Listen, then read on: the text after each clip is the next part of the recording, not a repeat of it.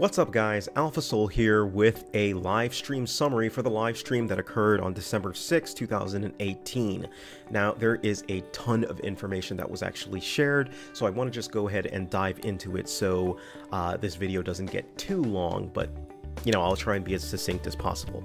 So the very first section that I've got here is the general update section. This is just general information. So first bit of news, there's going to be a live stream that's going to occur next week. This live stream is specifically focusing on the Ashes of Creation MMO and not Apocalypse. So it's going to feature questing, fighting, monsters, playing for 30 minutes. They're going to kind of go around and show some of the systems that were developed within Ashes of Creation Apocalypse, just so we can see how it relates to the actual full MMO and see that integration. Registration will be open for Ashes of Creation, or is open for Ashes of Creation Apocalypse. If you go to apocalypse.ashesofcreation.com, URL is on screen, you will be able to sign up. It will be open to everyone, so that's including the general public, including people not in the actual testing phase right now. One thing of note, if you do have an account, you do not need to re-register. They will be consolidating those accounts. In fact, you might get an error when you try and sign up, so you know, just keep that in mind. The new website will be tested in the upcoming weeks, with the upcoming week. Sorry, not weeks. With the Alpha 1 backer specifically, it will launch before December 18th, which is a key date that I will let you guys know in a second. They are close to the finish line for infrastructure testing. So what that means is, with these tests that we've been doing in the past couple of, months, if you will, it's been really focused around the server infrastructure, the server stability, and things like that. Apparently, they're really close to the finish line for that, and they're really excited about it. So we should be, nearing the end of that kind of testing. The other thing that they mentioned about testing, which was pretty interesting, was the fact that the testing that they're doing is all focused around the hours that their dev team has. There's been kind of a bunch of recent complaints from the European community specifically, or the non-Pacific community, that the test times don't really match up with optimal times where they can test, and they're specifically testing around times where their devs are available. So yeah, it is what it is. They will be attending PAX East. They will not be attending PAX South, but they will be attending PAX East. They're waiting on some additional details to kind of go through and, really send out that notice. The news Cosmetics will be dropping on December 7th. They will include a bunch of cool looking stuff, to be perfectly honest. A frost cloak, an ice building, polar bear sled, it's more December themed, if you will. It's more winter themed, so a lot of winter stuff. It's got like these polar bears that are pulling a sled for a caravan. It's got this, owl bear, winter stuff, good stuff all around. Go ahead and check it out on their website. They also demoed a promotional video, which you will be seeing on this video as well too, if it hasn't already been up. But you'll see that promotional video as well. It's got the Battle Royale as well as some Castle Siege footage in there. It's pretty cool, very, very cool. Testing will occur this weekend. It will include Beta 1 backers, so they will get invites to be able to test this new bit. And finally, to conclude the general news section, Nodes 3, they have a little bit more of a firm grasp on when they can release that. What they were waiting for was the completion of creating the actual full world, and then plopping the nodes in. It sounds like they want to be able to test out some things before they commit to saying them. So just kind of keep an lookout for that. All right, so the next section that we've got here is specifically regarding Ashes of Creation Apocalypse. Now, there was a lot of news shared about Ashes of Creation Apocalypse. First thing, they're treating this as its own product. In other words, the fidelity of the product, all that good stuff, will be baked into the product, and they're just treating it as its own product. There's going to be a new installer and a patcher. Those of you who are in the testing know that it's not the greatest of things, and apparently the new one is going to be much better than what we have today. There will be a leaderboard that is actually going to be implemented, so you can be able to see everyone's stats. You'll be able to see how well you're doing, things of that nature, and that will be in. Apocalypse is a pure action-oriented arena. It does not contain their hybrid system. Castle Siege, Horde, they will have class kits, but they will all be action-oriented.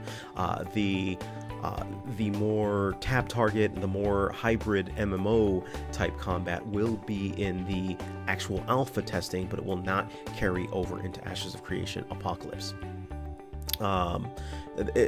There was also, you know, a couple things said about the speed of combat. The speed of combat will actually be going down more than likely, just because this is probably the fastest it will ever be. It will be toned down more to include, you know, tab target and things of that nature, you know, within it. Accounts basically that are created for Ashes of Creation Apocalypse will share that information and that thing with the actual Ashes of Creation MMO. So if you own an account specifically for Ashes of Creation, you'll receive a migration into Apocalypse before December 18th. So you don't have to worry about that. Apocalypse will persist as the MMO persists. So what we're looking at right now is two kind of side tracks, if you will. One is Ashes of Creation Apocalypse, and the other is the MMO, and they will kind of run concurrently along at the same time, or run in parallel, if you will, at the same time. So yeah, it is what it is.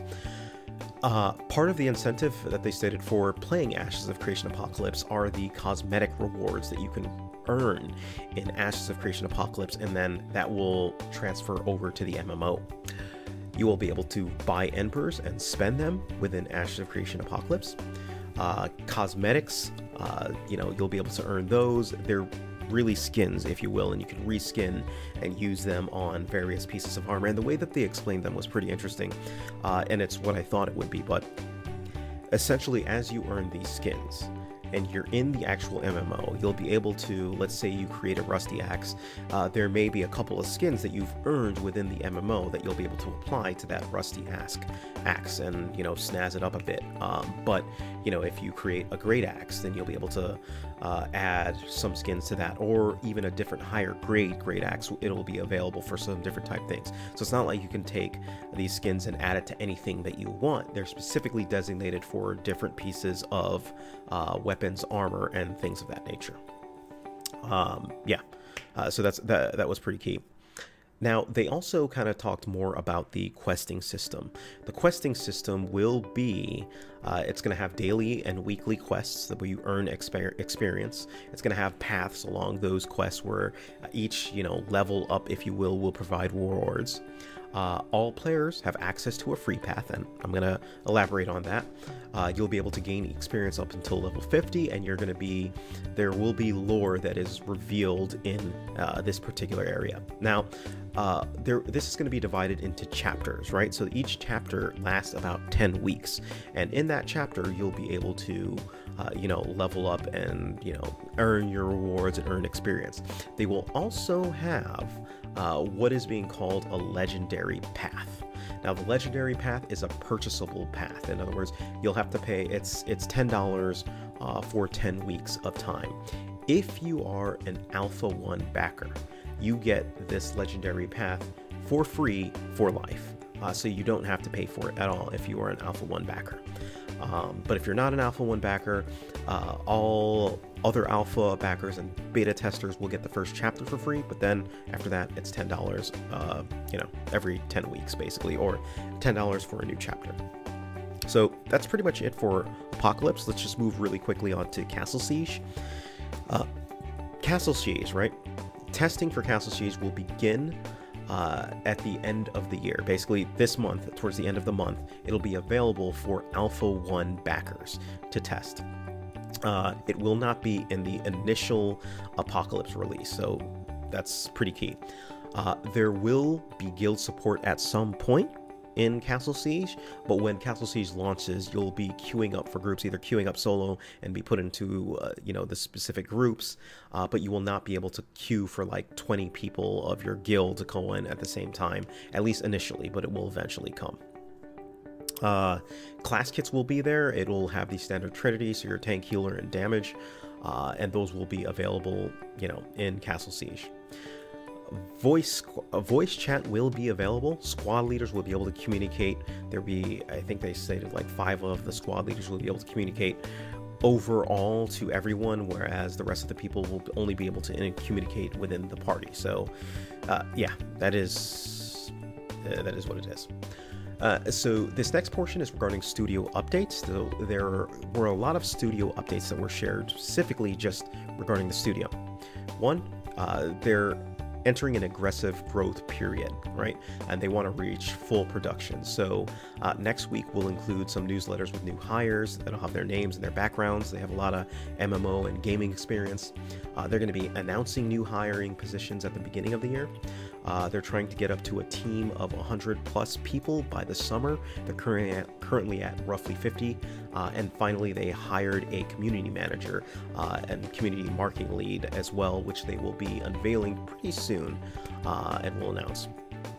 Next bit of news, they will be announcing new positions, new hire positions at the beginning of the year. And finally, they will be moving into a new office space and having a tour of that space once it's complete and ready. Now, the final area and section is regarding the question and answer and question and response. I just picked up, I didn't take all of the questions, I just picked up the at least more noteworthy ones, if you will. So the first bit is custom. The first bit I just wanted to share, actually. I want you to look at the video and specifically find the point where, I'm specifically talking about the live stream video, find the point where Steven starts talking about the question where somebody asked, will there be the ability to create custom emotes? And Steven was really excited for this. You could just see it in his face. He was really excited. But then if you panned over and you looked at Jeff instead, he kind of had this look on like, oh man, are you kidding me? And it was just, it was something magical to see. And I'm a product manager. I get that look all of the time from my developers when I'm in there and I might promise something that they're not quite sure that they could deliver on, but you know, or will take a lot of resources. So it's just really funny to kind of see that interaction. 2, cosmetics will not share inventory space. There will be no limit on space for cosmetics.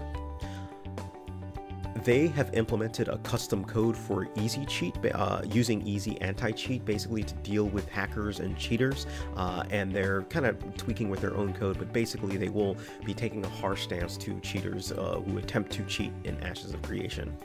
Cheaters will be IP banned, so they'll try and go as in-depth as they possibly can. Steven was not in favor of macroing in general, with the philosophy that if you have to macro, then more than likely there's something in the game that you really have to fix to make it so that it's not so repetitive or autonomous or things of that nature. Players will be able to solo and sustain themselves, self-sustain themselves. Kind of along those lines, they do not want players to potion spam to keep themselves alive, kind of like in BDO, they just don't want it to happen. Now this one was interesting as well. Apocalypse and Ashes of Creation Apocalypse and the MMO again will have completely divergent combat. So Ashes of Creation, the MMO will have the hybrid combat, and Apocalypse will always have the action combat. You will be able to dye cosmetics, so all of these, you know, cosmetics that you get, supposedly you can dye them. I'm not quite sure how that's going to work, but it was stated.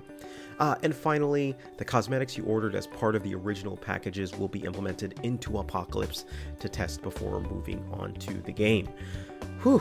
So finally, that pretty much sums it up, guys. That is my update and my summary for the stream. Again, there will be another one next week, and I'll try to do the same thing for that one, but we'll see how it goes. All right, that's pretty much it, guys. Thank you, guys. Let me know if there are any other things that you thought were pretty interesting that you pulled out of it, but that's it.